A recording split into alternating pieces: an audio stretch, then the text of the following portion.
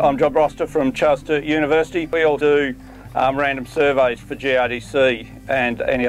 So with the random surveys, what we do is we start somewhere. We pick a region. We've got regions that we're due to do every year, and we start and we just basically drive, and every 10k by the speedo, walk around to collect what weed seeds there are, mainly ryegrass, wild oats, and recently milk thistle.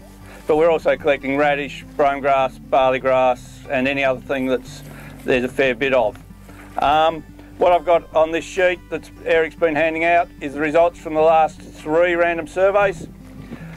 Basically the one in 2007, which is the first one, we did the southwest slopes region. So started at about Wellington, worked our way right down to the border, and we did that again last year, and there's some preliminary results. So what we've found is, on a purely random basis, 2007, 81% of the paddocks, cropping paddocks, were resistant to the fops.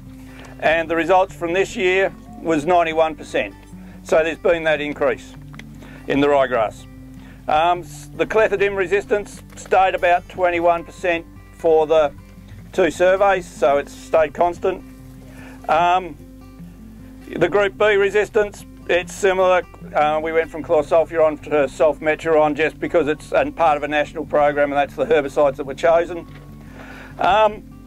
You might look at it with the Isomox appear that it's gone down, but you'll get that sort of bounce in a survey. If you go back and sample the paddocks next door to the paddock you sampled the year before, you'll get a little bit of variation, just for the natural variation in populations of how they've evolved.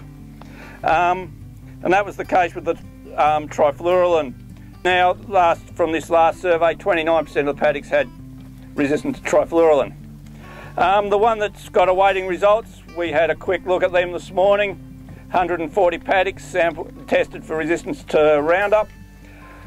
There was 4 to 5 of those populations were resistant, and probably another 10 had some plants surviving at 2 times the recommended rate.